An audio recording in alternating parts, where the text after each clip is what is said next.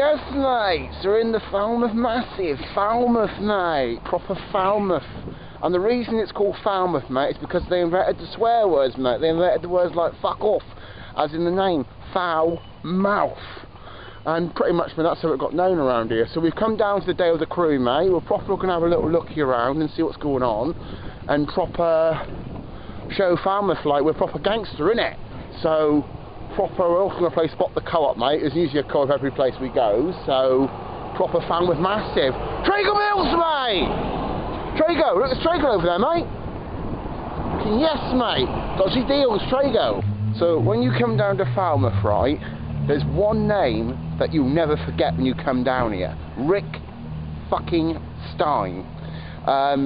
He was originally in a band, I don't know what the band was called actually, but it was some really shit band that never really got anywhere, and he then discovered that he was better off working as a caterer than he was a, you know, a singer and a musician, so he eventually decided to become a takeaway place, and that there, my friend, is why it's called Rick Stein Takeaway. Everywhere you look, it's like, hashtag Rick Stein! And, proper, I'm not talking about the Wind in the Willows here, mate, I'm talking about the Rick Stein. He's kind of like one of Gordon Ramsay's like best friends, but Gordon Ramsay like kind of like said, "Get out of my kitchen," and that was the end of him. You know what I mean? And Rick Stein ended up coming down to a little place like Falmouth. Get out of my kitchen! Get out, Rick Stein, you idiot! Also, guys, this is an arsonist's paradise. Literally, everywhere you look, there's wood, wood, wood. I'm not kidding you. If you let an arsonist, a guy forks down here, mate, they set light to this quicker than they could set light to Parliament, literally. Everywhere you look, wood, wood. Oh, a bit of glass there, mate, but that didn't stop Blondie, did it? So, yeah, pretty much, everywhere you look, wood, wood, wood, wood. Literally. An arsonist here would have, this would be an arsonist's wet dream, literally, to see this place and like, it's all made of wood! And they would if they could, you know, a bit of lighter fluid. Literally, mate, you could get Pinocchio to tell a lie around here, mate, and I tell you, you get him to lie every single time, you have a whole new bloody house in a couple of hours. There's so much wood here, literally, not even Pinocchio could you know, make this much wood without his lies, literally. Probably Pinocchio lived here once, that's why they got so much shitty wood everywhere.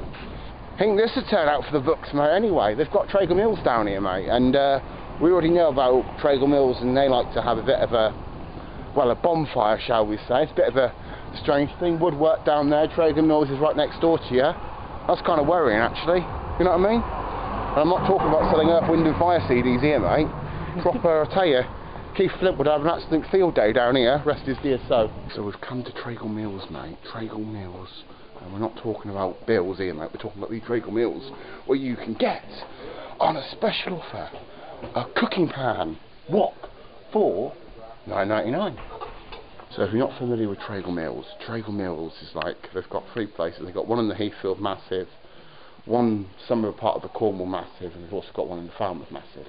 And basically, like, they like to say you cheap books like, well, hello. I don't know if she was actually good looking for a tits got too big. Katie Price, £5, £10. No, I would not pay £5, £10 to see Katie Price's Babylons. They've even got crab lines. Alex, I'll get rid of your crabs for you. You know, the ones living in your garden, not the ones you... Sorry, I shouldn't say that on video, sorry. You know, you go somewhere, there's always a dickhead. Everywhere you visit, you always see a dickhead. I just found one. More irritating than Rick Stein, literally. I thought Rick Stein was enough, now I've got to put with Ed bleeding Sheeran. I'm in love with your body. So we've visited Trago Mills, and it's pretty much like the rest of the stalls in the country, mate. Shit. So now we're going to have a little mishy-bosh up to the top of the town and see what's going on there. Right then, guys, let's go up to the town, shall we? See what else is going on. Yeah. Oh, look, it's another fish and chip shop. My God, it's not actually owned by Rick Stein. Makes a change. I mean, it's like, you literally, it's like everything, I think everything down here, right, guys, is like copyright. It's like, copyright Rick Stein, everything, you know. You would think they would actually say, you would actually think they would say, Rick Stein is the end of everything, mate. I'm just going to probably find a random person, I'll go to them, Rick Stein, see how they react to it at some point, you know, just to see if they respond. Rick Stein? No? So, mate, you go down the road here, mate, and all you see is shops and chip shops everywhere. And I'm absolutely flabbergasted. I haven't seen the word Rick Stein in like 5 minutes. It's just kind of impressive, really. Literally, I don't know what it is, but I've just got this thing for saying it at the moment. You know, it's. I want to try and get you a picture of him, so maybe we'll see him. Maybe we'll meet Rick Stein and we can talk to him about why he thinks it's okay to copyright Falmouth or something. Literally, it's like literally you could ask anyone. Excuse me, mate, is this place copyrighted by Rick Stein? Literally that.